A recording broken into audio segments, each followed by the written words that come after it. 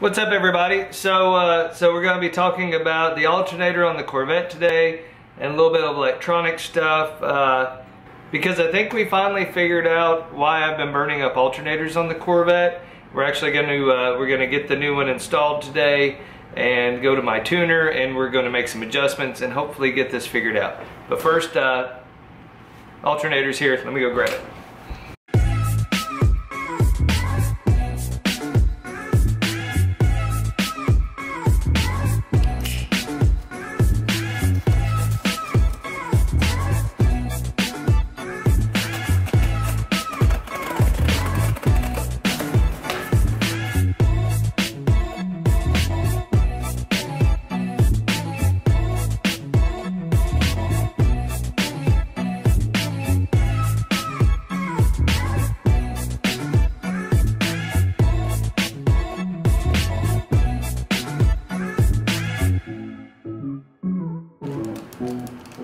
Okay, got the new alternator, and of course it's identical to the last one that we had. Got the same readings on the back. It was inspected on the 25th, so like a week ago. You can see on the back here where it's been tested.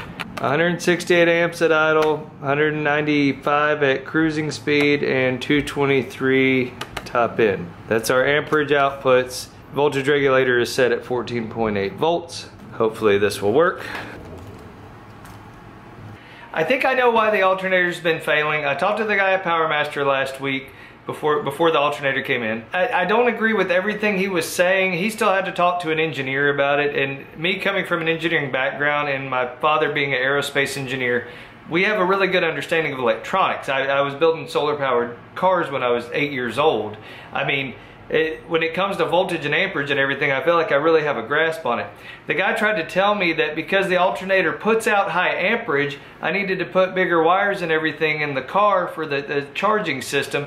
And I'm like, no, I have not added any extra devices that are requiring more current pull.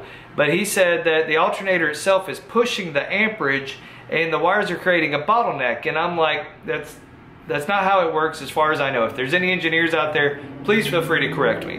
But from my understanding, you can push voltage, okay? If you push too many volts out, if you're producing 20 volts and you put an LED light in the circuit and it can only handle 14, well, whether that thing needs a milliamp or 10 amps to run, if you put too much voltage on it, it's gonna pop.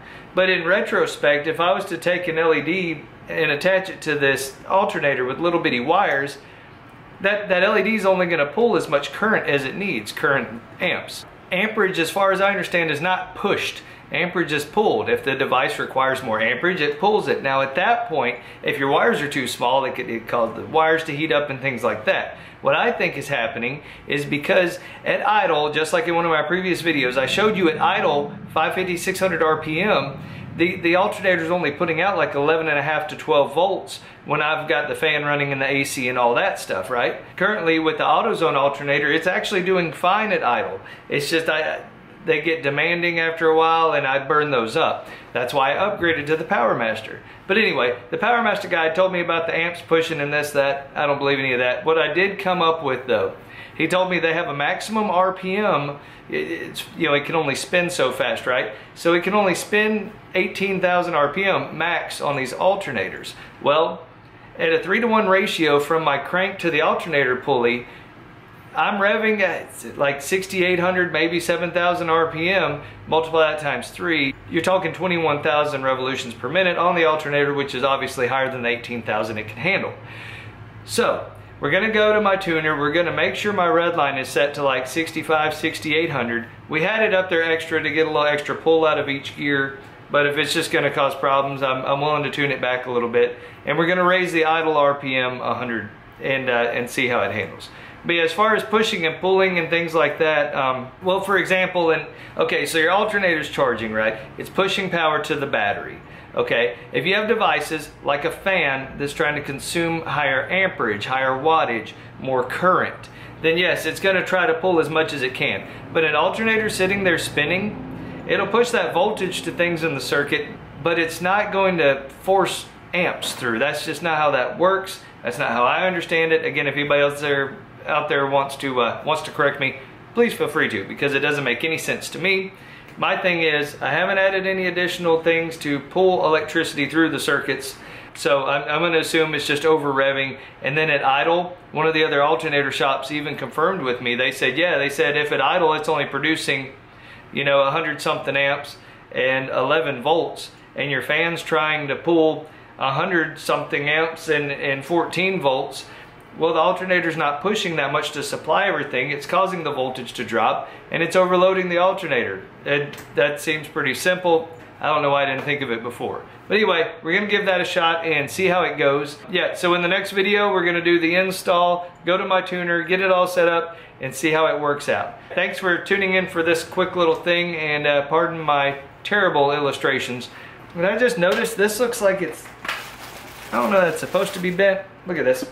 It looks like, is that squished? It looks a little squished. Does that look squished to you guys?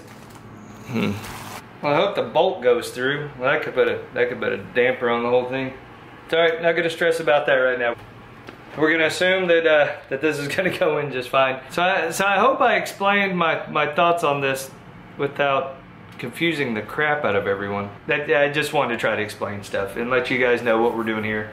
But yeah, thank you for watching. Be sure to like, subscribe, click that bell to be notified. That way you'll know when the follow-up video comes up. And again, in the next video, we will be installing the alternator, going and getting the tuner to set my red line and raise my idle, and let's see if this works. Maybe we can finally get past this alternator issue. All right, thanks for watching, guys.